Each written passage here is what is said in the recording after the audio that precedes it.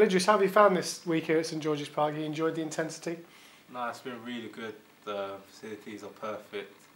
The food's good, and it's just good to be just here for football and just getting it done.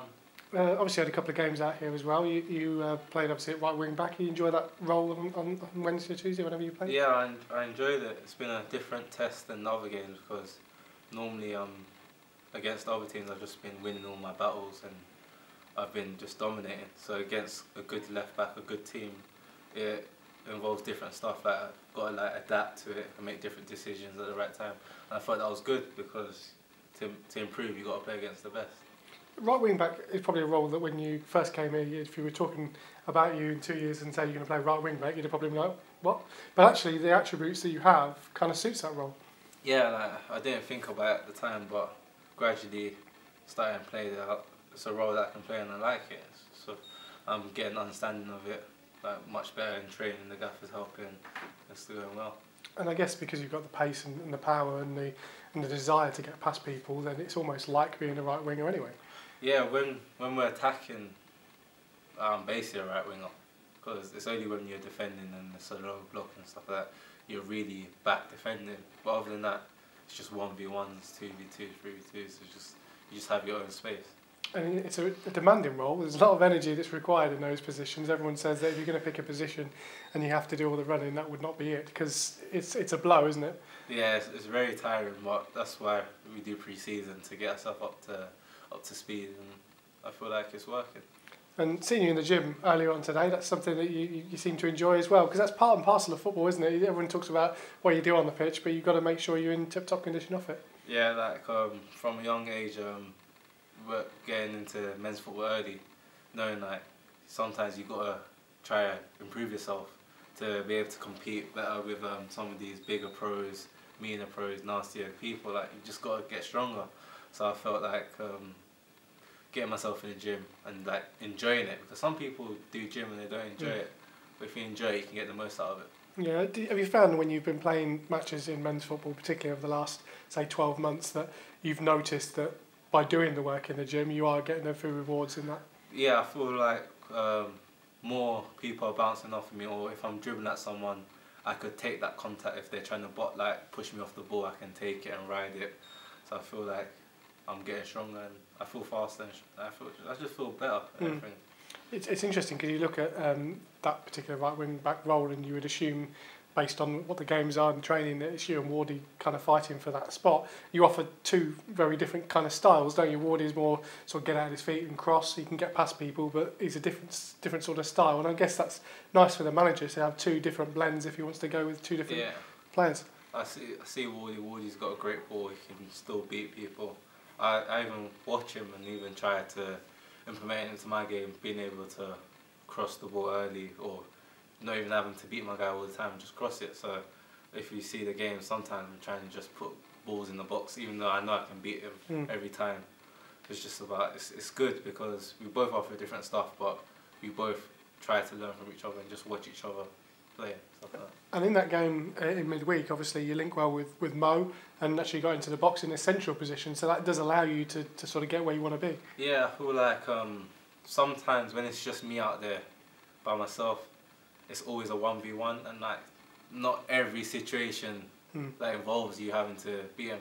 I feel like when a striker comes and links with me, it just opens up everything, because like I like playing 1-2s and like linking with other people. It's just easier.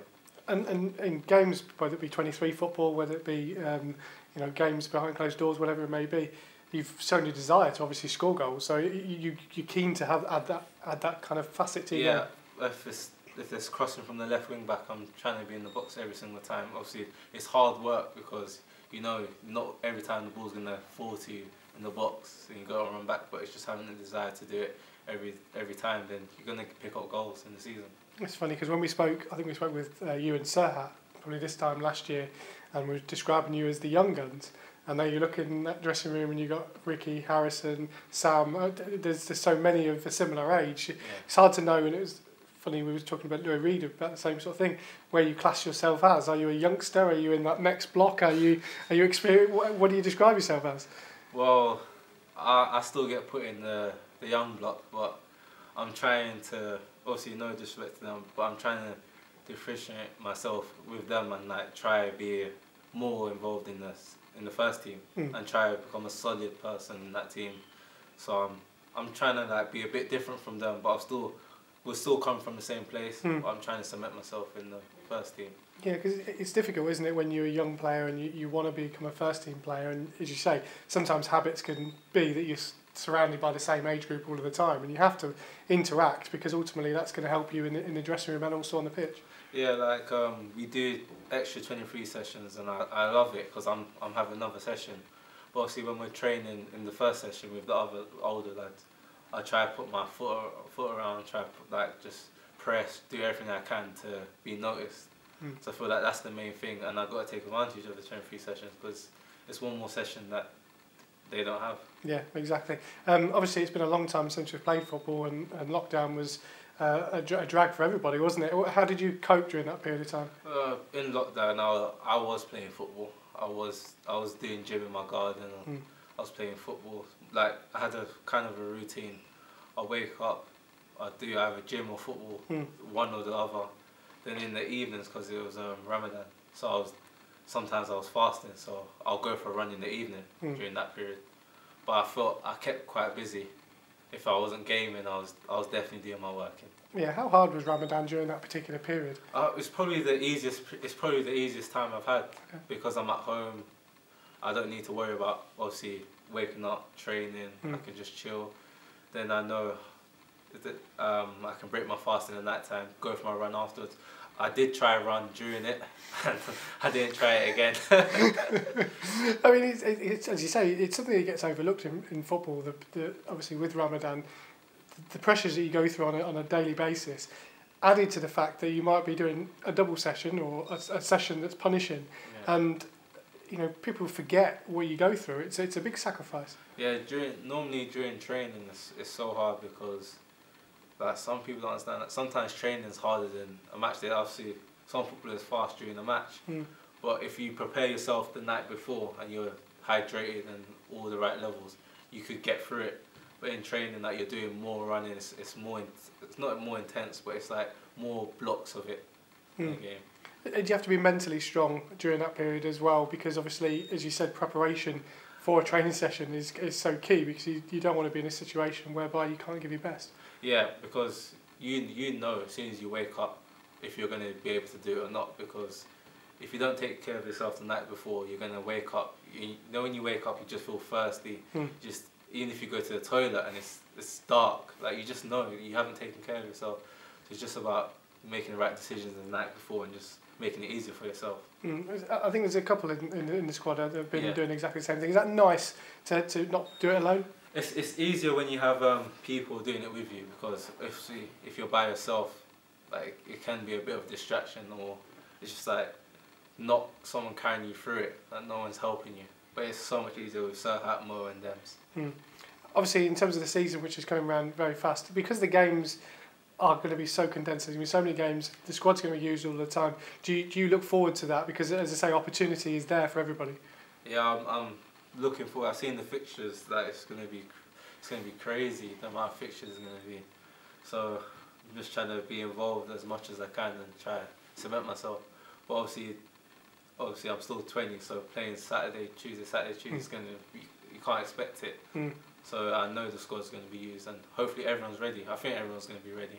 It's a weird thing to say, but sleep is going to be remarkably important during this season, isn't it? Because of the recovery, and it's going to be so punishing, and you may have a recovery down on Wednesday, go again on Thursday, but because a lot of these games on a Tuesday are going to be away from home, long journeys, it's important that you get your rest as well. Nah, when it comes to sleep, you don't need to worry about sleep.